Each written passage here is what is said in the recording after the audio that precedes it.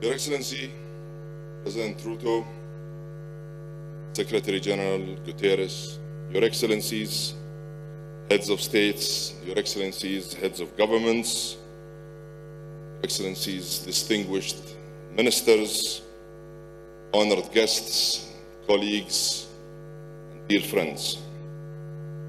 It is indeed my pleasure to be back here in Nairobi and to have the opportunity to share with you my thoughts at this inaugural Africa Climate Summit, where Africa is evidently championing a new vision for climate action. We're gathering here in Nairobi just 3 days before the UNFCCC releases the findings of the first global stocktake. And let's just face it, we already know that the world is way off track, and we know what this report will actually say and what it will conclude. The world is losing the race to secure the goals of the Paris Agreement. And the world is struggling to keep 1.5 within reach. Collectively, we must admit that we are not delivering the results we need in the time we need them. We must also accept that business as usual is simply not working, and that business as usual will not allow for a paradigm shift. We need a smart, pragmatic disruption. We need an integrated approach that delivers transformational progress. And we need a plan that leaves no one behind. That is why I have been and I continue on calling on all parties to unite around a plan of action that is fully inclusive, a plan of action that fast-tracks a just, responsible, orderly, and well-managed energy transition, a plan that will focus on people, lives, and livelihoods, and a plan will finally fix climate finance.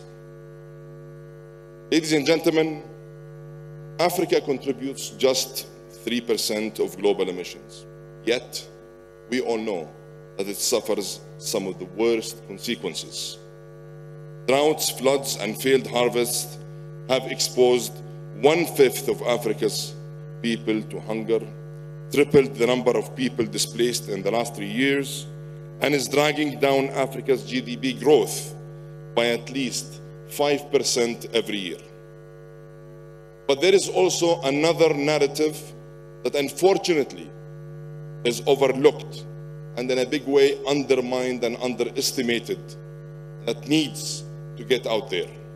And that is, Africa is also a beacon of hope, filled with potential, and a global example of what pro-climate and nature-positive development should and must look like. Ethiopia's Green Legacy Initiative is enhancing food security and stimulating green jobs across the Horn of Africa. The countries of the Congo Basin are protecting vital rainforests and helping preserve the world's natural carbon sinks. Kenya is closing on its goal of 100% clean energy by 2030. And the number of sub-Saharan countries in Africa with significant installed solar power has grown 6 times in the last 5 years.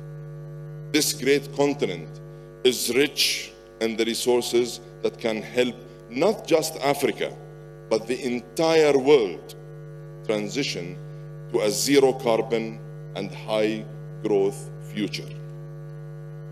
That said, we first need to deal with some realities, and we must accept to come to terms with these facts.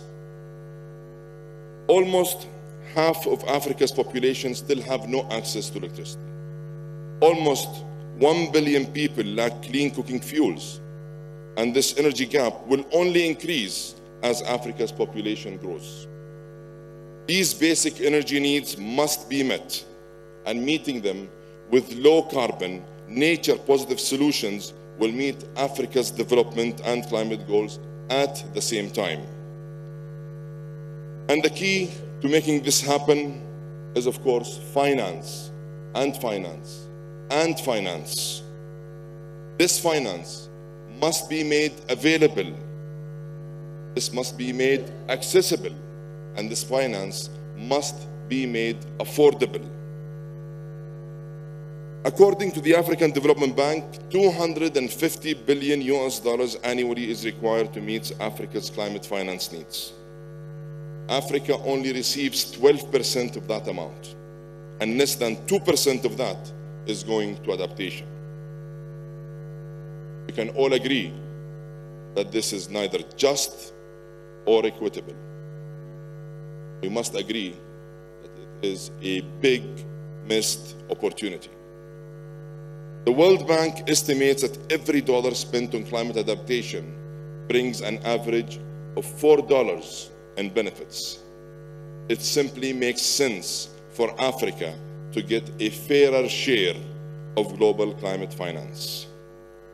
That is why I am calling on donor countries to close out the $100 billion pledge they made over a decade ago and to replenish the Green Climate Fund.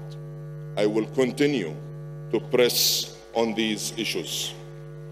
I am also calling on donors to double adaptation finance by 2025, and for all parties to transform the global goal on adaptation from theory and text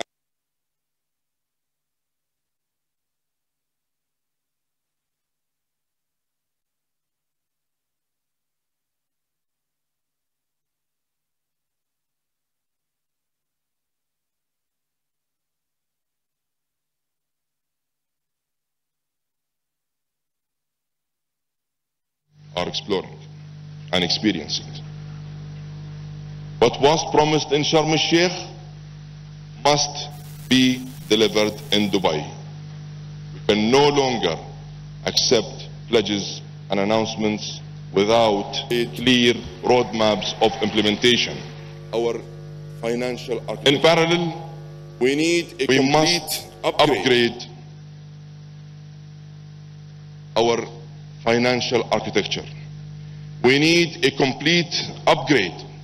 In fact, we need a surgical intervention of the global financial architecture that was built for a completely different era. IFIs and MDBs must step up, and they must up their game. They need to raise concessional capital and lower debt burdens. They need to attract and leverage private capital at a multiple, and the multilateral, public and private sectors need to mesh together and work as true partners to accelerate the delivery of practical solutions and real impactful projects on the ground. Excellencies, ladies and gentlemen, the United Arab Emirates has applied this model of genuine partnership to invest in clean energy projects in 70 countries around the world. We have always chosen to meet global challenges and sustainable development. That is why I am pleased to answer the call made by African leaders to seize the opportunity of green growth. And today, it is my true honor to announce a new initiative between the United Arab Emirates and Africa that aims to unlock Africa's capacity for sustainable prosperity. Your Excellencies, the Abu Dhabi Fund for Development, Etihad Credit Insurance, Masdar, the Abu Dhabi Future Energy Company, and EMEA Power will join with Africa 50 as a strategic partner under the guidance of the UAE and African leadership to develop 15 gigawatt of clean power by 2030. Working together, we will deploy, and by working together, we will deploy $4.5 billion that will catalyze at least an additional $12.5 billion from multilateral public and private sources. It is our ambition that this will launch a new transformative partnership to jumpstart a pipeline of bankable clean energy projects in this very important continent. This initiative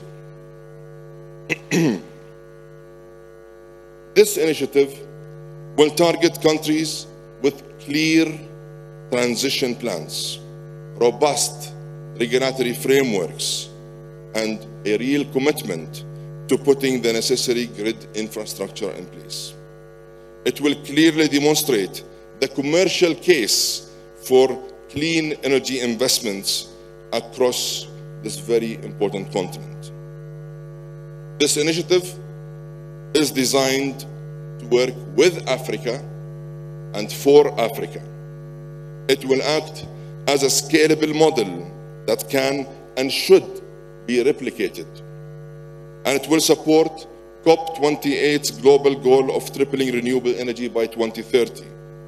And here, let me take the opportunity to thank His Excellency, the President of Kenya and his government, and the African Union Commission and the EU Presidency for championing this goal alongside COP28. It's through their leadership that they are choosing a path that makes economic and climate sense at the same time. And let me extend an open invitation to all Africa's leaders to join us at COP28 to help mark a new, ambitious era for Africa's sustainable growth. Ladies and gentlemen, as COP28 approaches, I am determined that it is a turning point that delivers for everyone, everywhere. We don't want to leave anyone behind. Climate change is a global fight, and it demands a global solution. If Africa loses, we all lose. And if Africa succeeds, we all succeed. Progress for one is progress for all. Let's unite, act, and deliver to turn the rhetoric into real results. Let's turn pledges into tangible projects on the ground. And let's launch a new and optimistic future that puts the world on a climate positive pathway and offers an opportunity for all to prosper. I thank you all, and I look forward to receiving you at COP28. Thank you.